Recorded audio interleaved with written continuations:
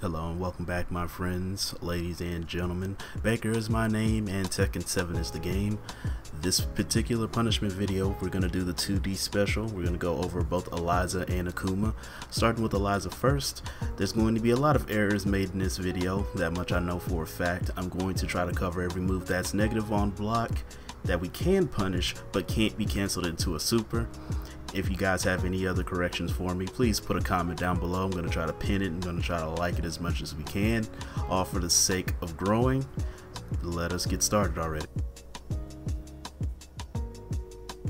And coming up first, I have a 50-50 for you. I have 1, 2, 3 and 1, 2, 4. 1, 2, 3 ends with the mid that she does with that flip kick, and 1, 2, 4 ends with the high. If you are able to guess right, you can launch the 3 and then duck and punish the 4.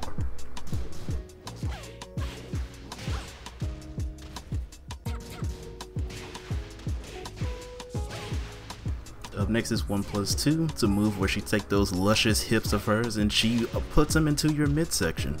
This is -20 on block, allowing you to get just about any punisher that you want. Up next is 3+4, where she will actually hop in the air and do a sweeping low. If you do block or low parry this, do what you see fit. Up next is down forward 2 into 3. We got ourselves a mid launcher here. This is -18 to 17 on block, allowing just about any launch that you want.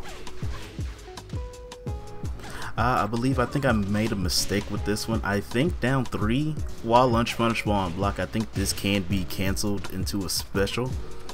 But if they don't do a special, just understand that it is a -16 on block and you can get a wall rising 2-1. Down 4, that sweeping low I know for a fact is not, and you can get a wall rising 2 from this as well. Up next is back 1+2. This is just a backswing set of mids, and if you do block this move, believe it or not, it is launch punishable on block. It's -18, allowing you to get any launcher that you want. Remember that flip kick from earlier? Well, she has that as her wall rising 3 as well. It is the same negative property on block, being -22. You can get any launcher you want. And last but not least, all 3 of her Shoryukens are launch punishable on block, with crouch dash 1 being -22, crouch dash 2 with the 2 hit being -36, and if you meter burn it, it's still -34 on block. I think the real trick here is just knowing which one it is, blocking it properly since they have more than one hit attached to them, and punishing them properly. Flashing isn't really an option. No sword stance flashing is an option. But yeah, you have to be careful with this one because it's a mix-up within itself.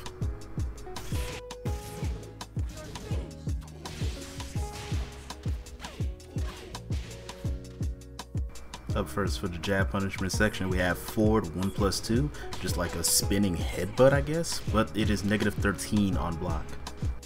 Here we have forward 3, it was just a regular mid. I think this can be cancelled, but it is -10 on block. Up next, we got a 50-50 for you. We have down forward 1 into 2, and then down forward 1 into 4. Down forward 1-2 is mid, but -13. Down forward 1-4 is -9, but you can duck this move. Up next, we have a back into 1, 2, 4. We have a triple hitting mid here that's -13 on block, but here's something that works out. You can sidestep the last hit. You can sidestep it either way it works, and you can get a launcher up. Up next, we have back 3 into 4. It's a high medium string. I believe it does have a 50-50 with it, but I don't have that for you, I'm sorry. It is -14 on block. You can knock her down for it. Up next, we have back +4, which is just another knee. What is it with these vampire waifus and these knees? It's -14 on block. Up next is wall standing 2, a launching mid. While unfortunately you can't launch it, it is -12 on block. You can't get much from this.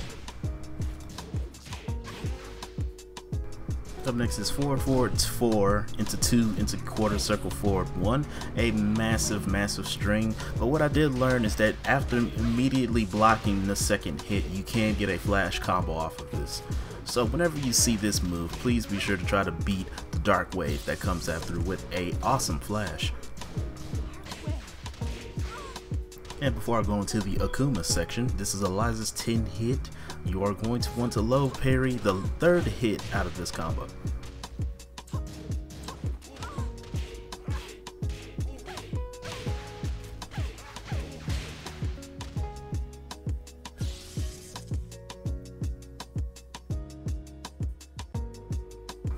And moving on into the Akuma section of my punishment video, we're going to start with his rage art. His rage art is actually unblockable, somewhat like Yoshimitsu's second one, but in this one what you need to do is hold, or rather jump backwards. You can jump forward, but I think so long as you are not on the ground or you're standing on your own 2 feet, you cannot get hit with this move. But the best idea is to bait it out and then jump backwards for it.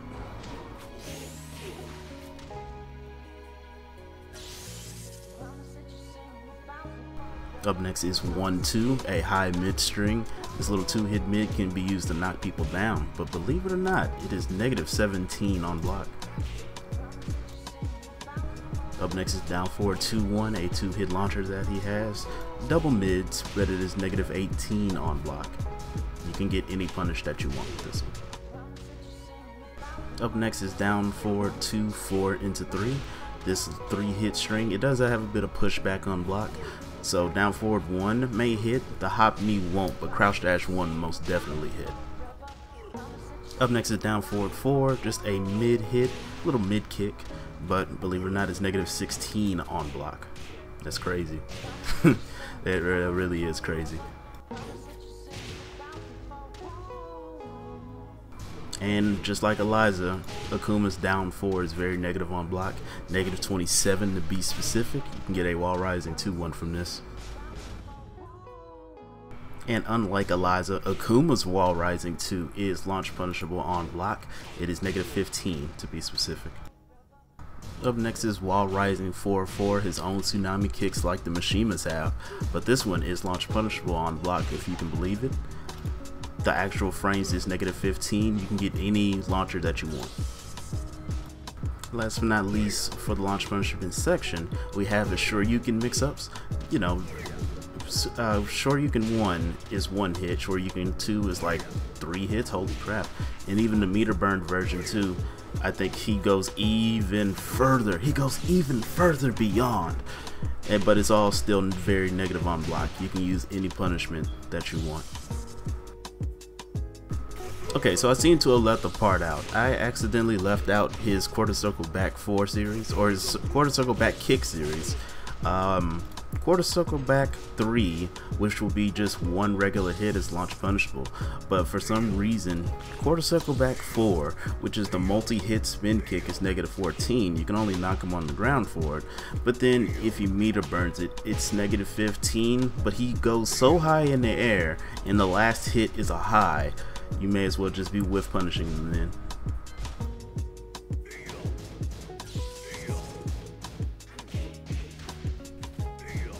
Coming up next is his jab punishment section. He doesn't have much. I didn't put much there. I'm pretty sure there's more punishable things, but I only went for the ones that he couldn't cancel.